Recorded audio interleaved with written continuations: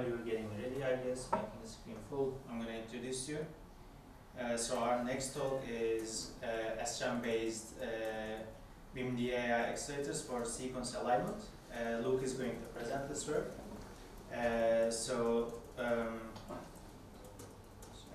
Luke holds a Master of Science in Computer Science from the Technical University of Berlin. Luke is a similar PhD research fellow at the University of Oslo, working at the similar high-performance department. Previously, he worked at Google and Kubernetes in cloud computing, and now focuses on solving computational difficult problems that cannot be solved with conventional hardware. Luke is working with the Graphcore IPU and Cerebrus wafer scale engine to accelerate sparse computations such as SPMV, graph, and bioinformatics algorithms. So Luke, you can take it away. Right. Thank you very much. Okay.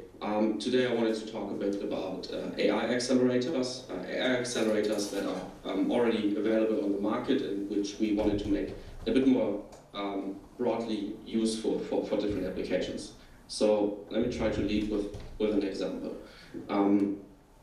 Back in the days, GPUs started off as a device, well, purely for gamers. You could play computer games with them, but later on people found out that you can actually use them very well for different applications. So for example, you can use them for scientific applications, weather simulations, tasks that are very computationally demanding, or machine learning.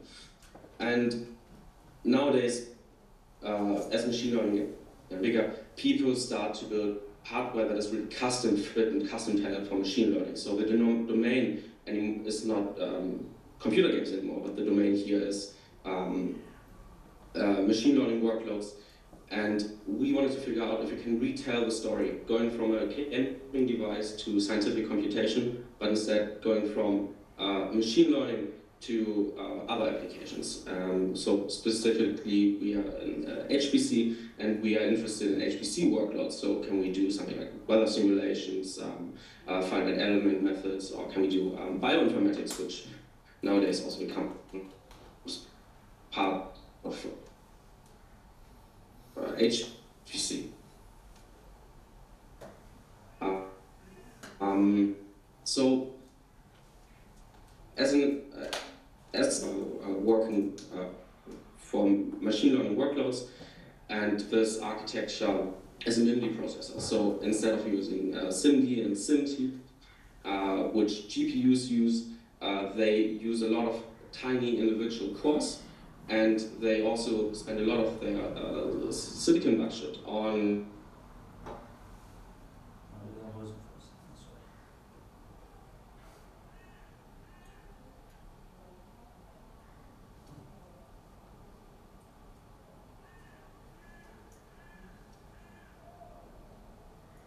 a 128-bit, which gives you a combined bandwidth of roughly 52 terabytes a second.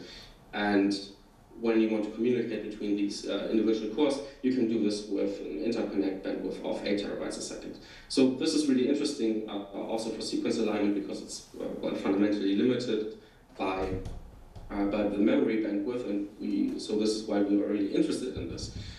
So taking a further look on the Graphcore on the IPU, you can see that all of these tiny tiles are connected through an exchange network. We cannot really say right now too much to this exchange network, but it connects all of the tiles. This is enough for now.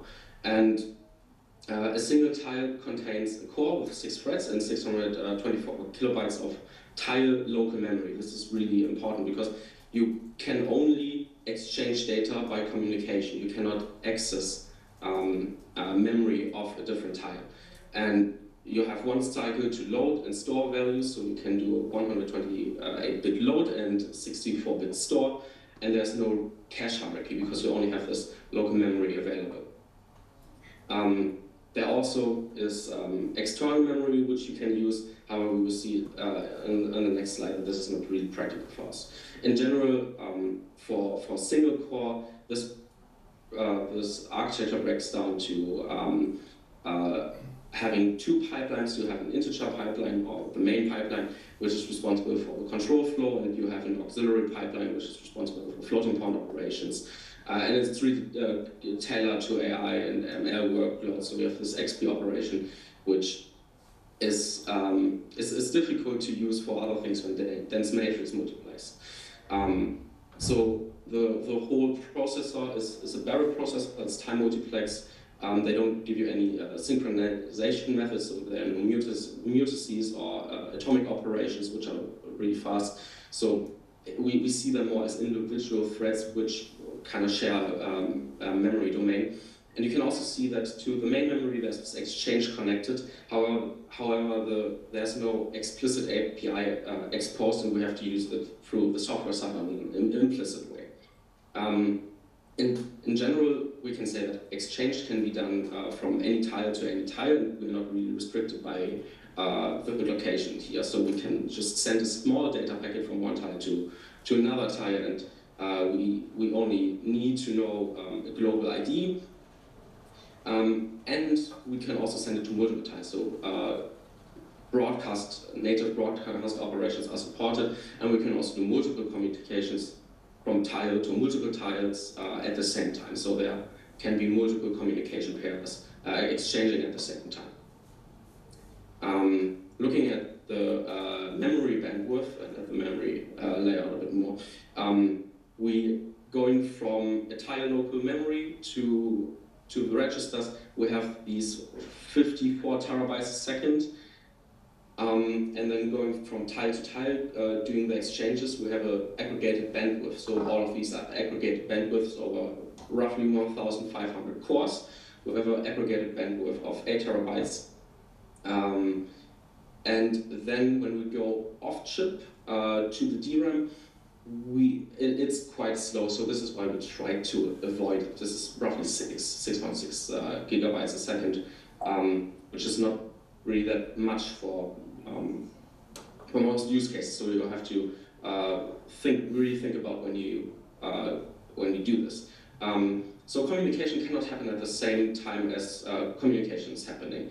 And for this, the hardware implements a BSP pattern where you separate compute exchange and then a global synchronization phase, and you group all of that into a super step. So this is like one unit you can schedule. It's one super step, and you do computations, exchanges, and then global synchronization to end this super step. And this is really important because like this you can avoid race conditions very nicely. Also, all of the communication pairs and sites need to be known at compile time, so we cannot really do this dynamically. So that's also one thing we need to think about. On the software side, programming this chip follows, if you're familiar with machine learning workloads, follows like TensorFlow-ish models. So you program a data graph where you have your states and you have your computes as vertices, where you have your computes as vertices. And then the state transitions from one state layer into another state layer. And you can do this over these vertices which just compute something. And then you group this into a super step, which in the end will introduce a global barrier. And after the super step is done, you know that the next state is completely clean. So there's nothing can write in the state anymore, and you know you can read without race conditions. So going from left to right, we have synchronization, and we have adjacent state and compute layers. And going up, adding more vertices adds parallelization. So each vertex is only executed on a single tile, and is always executed on a single tile. So adding more vertices increases the parallelization. And you need to map, to make the communication work, you need to map everything to a specific location. You need to map everything to a tile. So here, looking at your tensors, you can subslice your tensors, and you can say that this subslice or a certain subslice lives on one tile. Looking at the top left tensor here, we say parts of this live on tile T0 and parts of this is owned by tile T2. And then for the computation phase, which happens on tile number 3, we copy over the values that are required for T3, so we copy over the subslice of X and Y. And put it on tile number 3, then we do the computation, and then communicate it to the subslice that is owned by tile number 0. It sounds quite inefficient, however, we have this 8 terabytes a second tile-to-tile interconnect, which makes this seem quite fast. So on the programming side, we can first define our tensors. We also have to give it a location, but we omit this here for simplicity. And then we have to reference a kernel we've written in a different file. So this is the add kernel, and then we have to set the location of this and connect the tensors to our vertex, so to our computation. And then this is the code for the kernel. This will then be run on the IPU itself. The previous code was setup code, which is used to compile code for the IPU. And here we can see that we have our inputs A and B and score, and these will be moved by the compiler. So it generates exchange code for this, and we don't have to do this. And then at runtime, when this compute function is called, A and B are available, and score will be copied over after we exit out of this compute function. Yeah. So looking at which algorithm we wanted to accelerate for sequence alignment use case, we had the choice of heuristics or exact algorithms, and we chose the Swift-Waterman implementations, as it is often found, or versions of it are also often found in many real-world pipelines. And a lot of research also has been done on this algorithm, so there are different ways of using SIMT instructions to speed up Swift-Waterman. There are different trade-offs you can choose to make it more memory efficient, to make it faster. And then there are also specialized hardware implementations. So for our pipeline, we chose a many-to-many protein clustering pipeline, where in the alignment step, a lot of time is spent comparing many sequences to many sequences. And this uses the Swift-Waterman algorithm, and we wanted to exchange this algorithm with one of our implementations.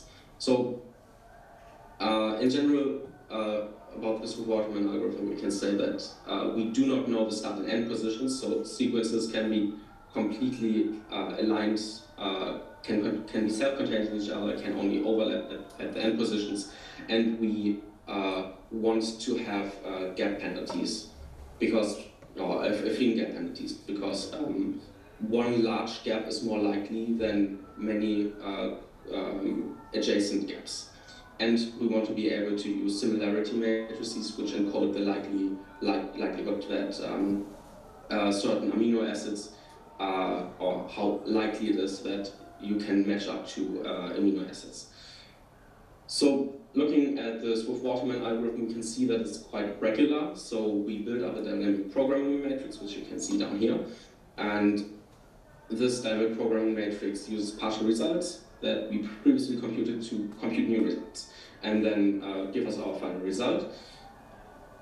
Here you can see an example. So to fill one cell, we need the top left and left cell values, and then we can fill up the whole matrix, and then get our final result. And one can also see here that this will grow in quadratic space. Sorry.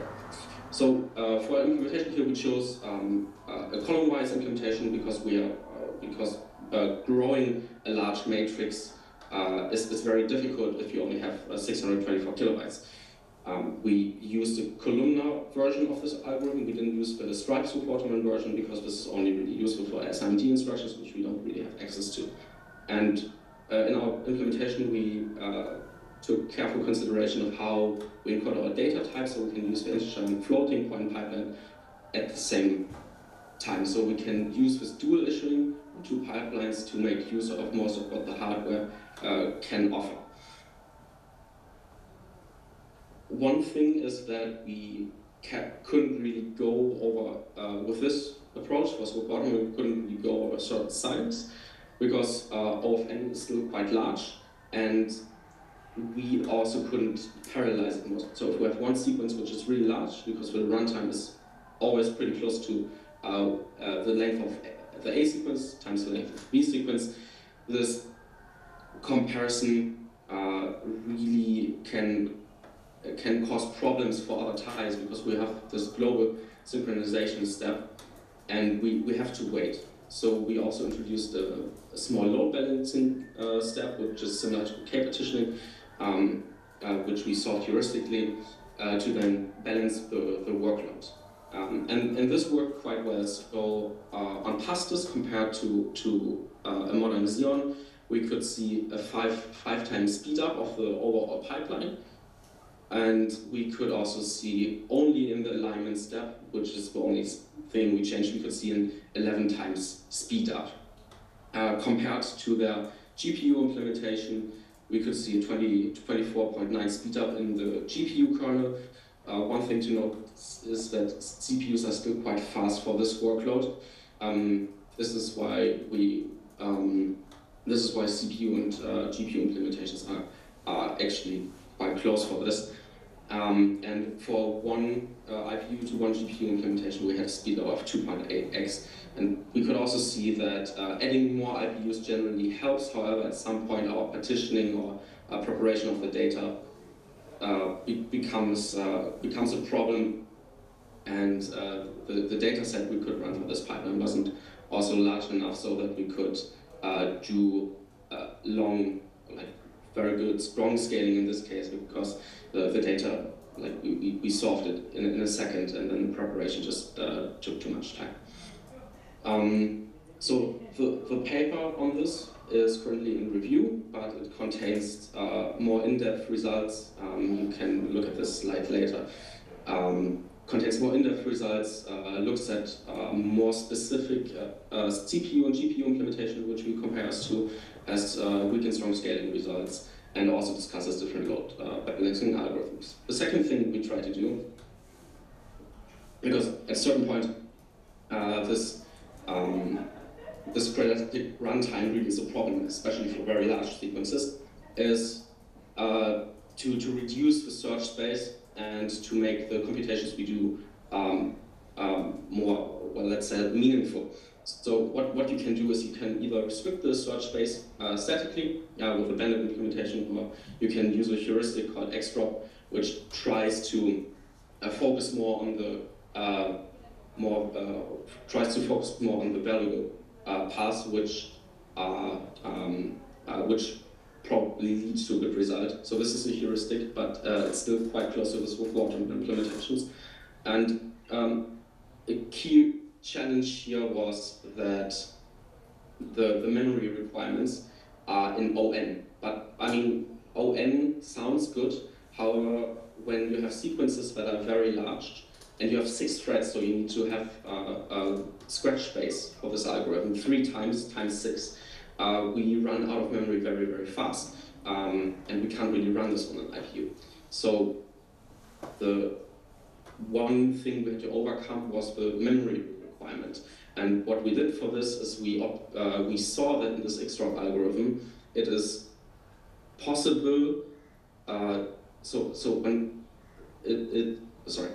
What you can see in this xdrop algorithm is that you have a valid search space, or a space in this matrix which you actually operate on, which is the gray area here. And in this gray area, only there you do computations, and you take your results from and you write into it. So what we can do is we can actually restrict the memory, reallocate, to only use this certain search space. And for the real world data sets we tested, and for synthetic data sets, we could see that we had a 55x reduction in the memory usage compared to what previous algorithms used. And this made it possible to run it on the IPU, on the tiles, and we could see good speed ups, even compared to state-of-the-art Milan processor. We could see a 4.x speed up on compared to SIG1, which is quite challenging. and we also tested it on a de novo long-read assembly pipeline using a hi-fi data set, and we again tested it on pastis for protein sequences. So this is by general implementation. The final work contains more results. It also gives a further optimization, which helps with many sequence alignments to reduce the amount of data we actually have to send to the IPU, because sending data is quite slow, and this reduces the amount of data we send by 3 to 4x. So in the end, I wanted to say that it's quite possible to use and beneficial to use these new AI accelerators for sequence alignment workloads, but there are some things that need to change to really make this hardware useful. And the biggest problem we encountered probably is the restriction on the BSP pattern, which we believe can be weakened at some point. But it currently is the main obstacle we need to overcome when programming for the IPU and managing the amount of available data.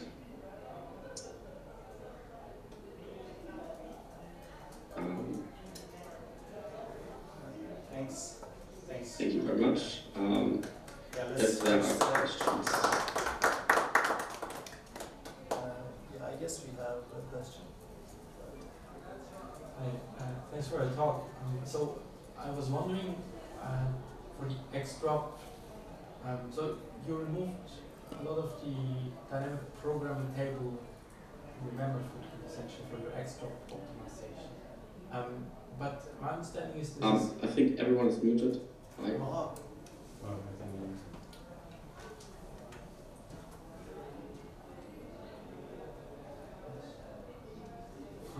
Okay. I guess you're on mute now. Thanks a lot for the talk.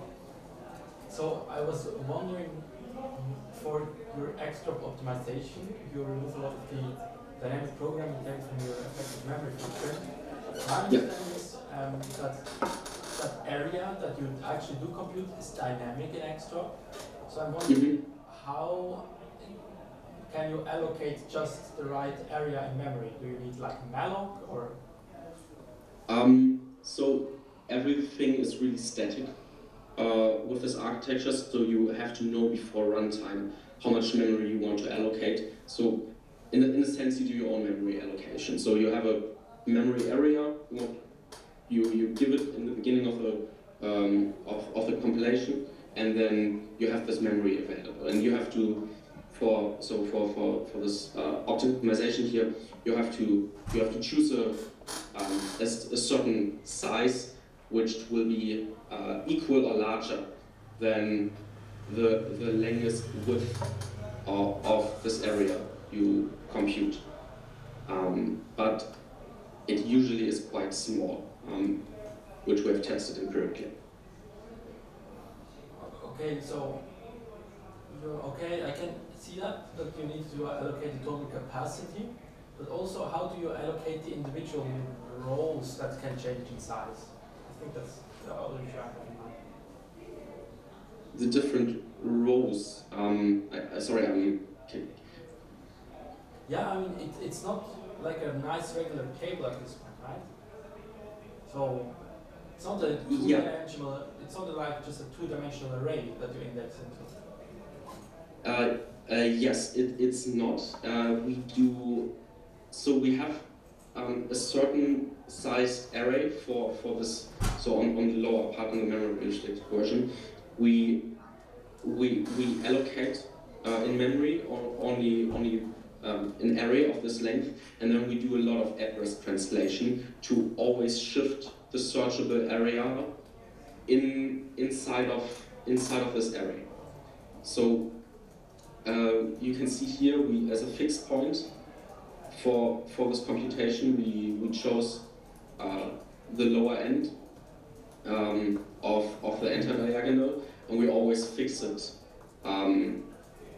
to this part of the search space, and can only grow in each iteration. It can only grow by 1. So we know if we offset it by 1, have it in a fixed space allocated, and then do some address translation, we always try to shift the view of the memory around so that we so it doesn't look like it is. Yeah.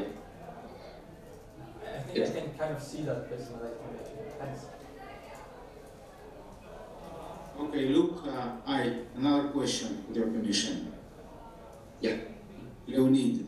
So, I mean, first of all, that's very interesting. I mean, using IPU for this kind of application, that's inspiring. So, but my question is more general. I mean, how does it compare in terms of performance with GPU, for example? Because, you know, for me, I'm just, you know, looking at the commercial angle. Obviously, IPU must be very expensive solutions. So, just interesting. I mean, if you can share any results.